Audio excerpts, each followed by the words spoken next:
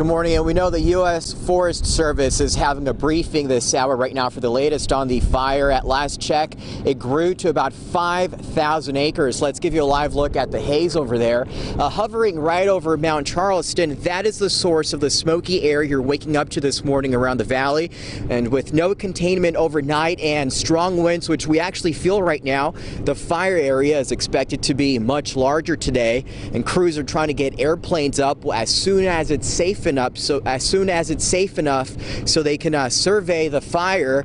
And again, it grew up to around 5,000 acres. It started just before 3 o'clock in the afternoon yesterday with massive plumes of smoke around the valley. The fire grew quickly as wind gusts topped around 50 miles an hour yesterday.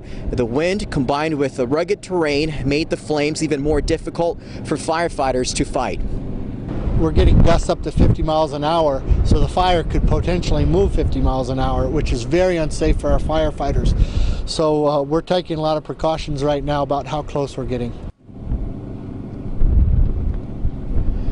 The wind kept aircraft grounded yesterday. They hope to get airplanes back up to so they can try to drop fire retardant this morning and helicopters to take firefighters a little closer to the front lines. James Walker says he was hiking when he was nearly overcome by the fire. He suffered smoke inhalation as the flames roared nearby.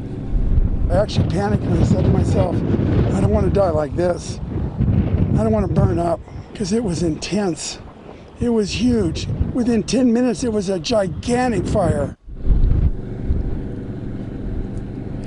Walker also said the wind was blowing so hard it was picking up small pebbles and shuffling them around on the ground. And back out here live, campsites were evacuated, including the people inside this RV here. They're just waiting here along Kyle Canyon Road, waiting to find out what's next.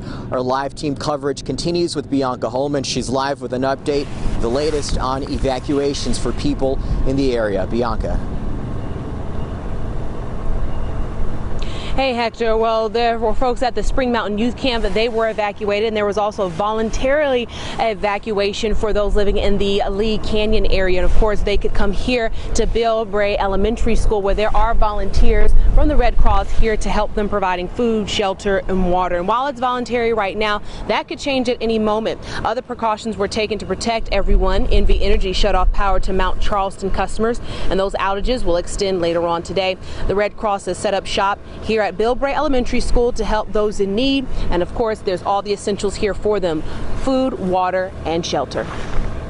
We're here for the people. I mean, that's what our jobs are at the American Red Cross. This is fire season, and we tell people to be Red Cross ready, which is to be disaster ready, which means put together an emergency kit so that there is, in case you have to leave and evacuate, you have prescription items, electronic copies of your records that you need, like driver's license and social security cards and things like that, change of clothes, and then you have a plan.